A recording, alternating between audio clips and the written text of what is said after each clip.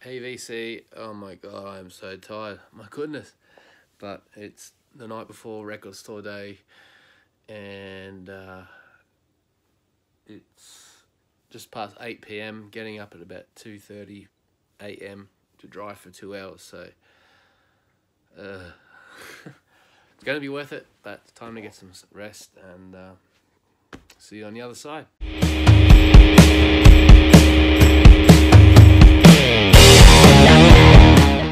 Cheers, vinyl community at CV and CV's wife. Wifey. He's back today. Hi, everybody. Anyway, this is Record Store Day review. And rehydrate.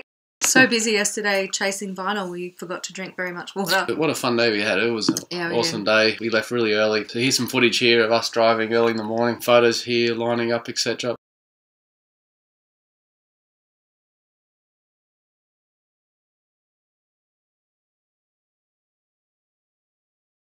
Are you going to come next year, honey? Or Yeah. it? I'll get up at 2:45 in the morning and drive 2 hours to go and line up 2 hours before the shops actually open again. Yes? What do we think of it? Well, we lined up for a couple of hours and they came around with a clipboard. There's a photo here. You can see Skip taking orders.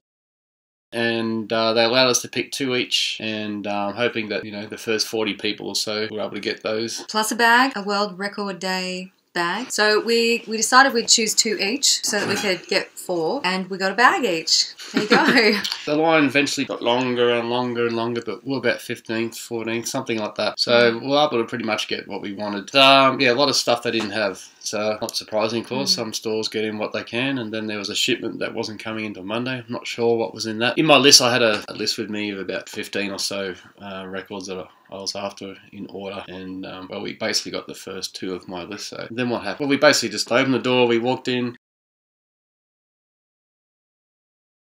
They already had them in these bags, our choice at the counter, and we got them when we left. So it all happened pretty quick. Yeah.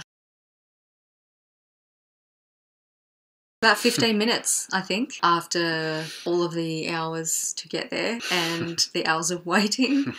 And did you get what you wanted, honey? Or? I wanted some Otis Redding, and I'd like to know how many of you out there are Otis Redding fans. I discovered Otis in 1996. I was living out at Uluru, which is in the Northern Territory in Australia. I was living out there for 2 years, and someone there introduced me to Otis Redding, his Greatest Hits CD, and I loved it. Craig has not actually got into Otis Redding yet. I really wanted an Otis Redding yesterday, and he was kind of a bit, I'm not sure. He was an awesome songwriter. He's written so many songs that a lot of well-known bands have actually covered. So I'd love to know how many of you are Otis fans and what your favourite songs are. So we did get one Otis album. He's actually not on it until the second side, but there's some good other bands that are playing with him. Booker T. Yeah, Booker T and the MGs. There you go. And the Marquees. So Booker T and the MGs and the Marquees on side 1 here. Side 2 is when Otis appears. So as you can see, we haven't actually cracked this open yet. Maybe we should. Why not? Do you have the Stanley knife? I do. I'll do this off camera in case I stuff it up. This is our first look at this. And the other side's really cool.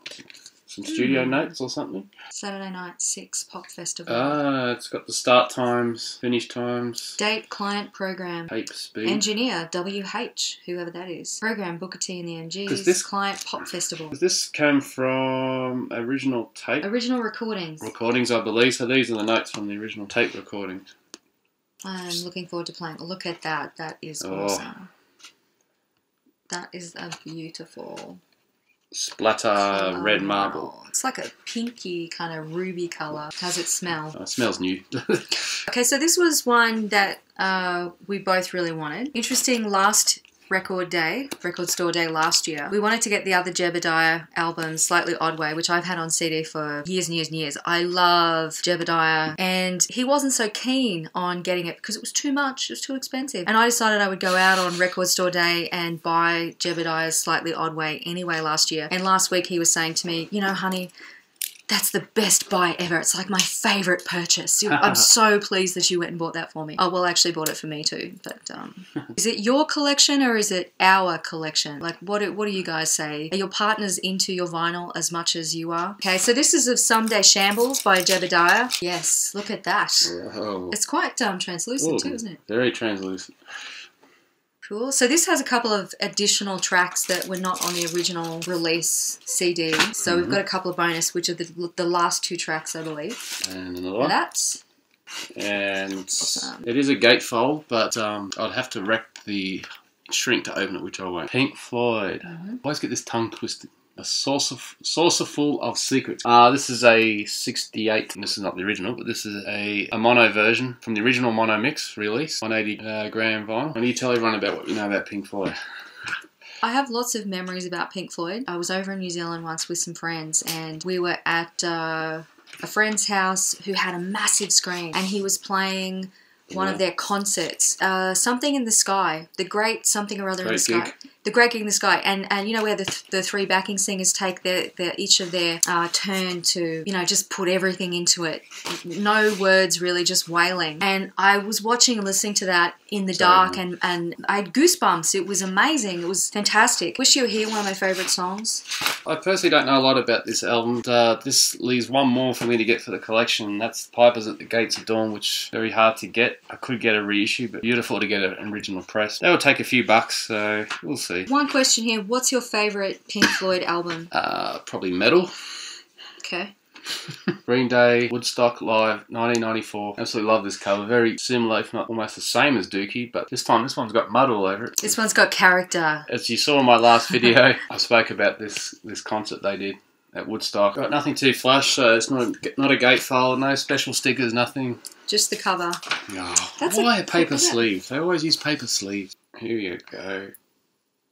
Company. It's very tiny. You can It's like a hardly see little it. stretch, isn't it? Yeah, it does actually. There's a couple over here, like it has been wiped or played. I'm not too happy with that. I'll check that out. Hopefully it's okay. Just a little hairline one. And one more. nice. Hello, David Michael. Did you get your copy? I haven't seen your video yet, so I hope you got a copy of this. I think I put the last one on the shelf. Yeah, Naz Nomad from Canada. There's a lot going on here. This almost looks like an Obi strip, which is interesting. I was thinking a bookmark or something. You could make it into And one. it's a double red and white LP, so let's have a look at this. Here is this one with the iconic singer on the front. Every player's got a... Yes. B-side here on this first one there. There you go. So this is recorded December the 10th, 1997 in Orlando. I've got the red one. Are they both... No, that should be white. Wow, look at that. That's very white. Yes, look at that. Beautiful. Let's hope they all play well. Is everyone happy at spinning their RSD finds? Any issues, any common issues with any presses I haven't heard of yet? My next video will feature this man, Ian Mossy. This is his latest album, so we went and saw him a few weeks ago. Mossy, of course, the guitarist from Cold Chisel. Still can belt out a tune. I was actually really impressed with his vocal ability after all these years singing. And I asked him afterward, you know, how long do you leave it between gigs to rest your voice? And it's about 3 or 4 days, 3 days generally. Hard to pick up here on the camera, but this is Paul Kelly. Not sure how long ago this is recorded, actually. Do you know, Darren? No, I haven't looked. But I just know through playing my Australian playlist through Spotify, which I do when I'm at work, this album tends to feature a lot, pop up, and I love every song I have. It's just Paul Kelly. It's Paul Kelly, awesome. and it's Charlie Owen and his slide guitar, which is actually a line from one of Paul Kelly's songs. Do you know which song? And I sacrificed Björk Post so that my honey would get this album because he really wanted it. So I was playing Björk and Muse in the car on the way home because I didn't buy any of their albums. There's a few covers on here. Pallet on Your Floor. A lot of you blues fans out there will know that song. Let It Be. I wonder if that's the... Yes, Let It Be. Beatles. It's a Beatles cover. It's really I love the Beatles. I love the Beatles. Bird on the Wire. Good Things. That's one of his songs. Don't Fence Me In. Yeah. Don't Fence Me In. Everyone's done that. So oh, the last one! And you know I love these guys. Saving the best for last. Okay. Well, I don't know if this is the best in my book. I mean, I love Living End. I really do. This is their second LP. Features roll-on pictures in the mirror. I do have it on CD, but this is a limited press. I think it's a European press. Numbered. So this is our first numbered album. I don't even have the white album numbered. I've got to repress the 70s repress of that. It'd be really cool if more albums, when there's a limited release, actually have the number on them. Don't you reckon? Why don't they do that? Especially these RSD ones. I guess there's a rush of production and try and get things out. Yeah, but like the Jebediah of Someday Shambles, there's only 500 released, so it's, you know, it's very limited run, 500. How cool would it be to actually have a number of which one of those 500 you actually have. So even if they do a re-release, it just makes it that little bit more special. That's good. The label's the same as Yeah. the CD. How many of you collect CDs now as well as vinyl? You don't see this that often anymore with new I like presses. the liner notes and the lyrics. I love that. I listen to the lyrics as much as I listen to the music. It might be a riff or a melody and a chorus that really hooks me in first, or simultaneously it could also be a lyric, the actual lyric or a one-liner or something like that, and that's what hooks me into a song. Alright guys, alright, well cheers out everyone, and I'll check out a few of your videos. And everyone's going, where's CV's beer and wine? Anyway, We had that was plenty yesterday and again today with family up, so greens and water, hydrating. Hope you had a great day. Let us know in the comments what you bought, what you liked about it, or was there something you don't like? I'd like to know about that as well. Did you get what you wanted, or did you miss out? Well, cheers out. Have a good one, and talk again next record store day, honey. You going to appear again before then? If I let you. Yes, possibly might, if you let me. Yes, I will be seeing you all. I'll decide that. Thank you. All right, on that note. Bye, everyone. Bye.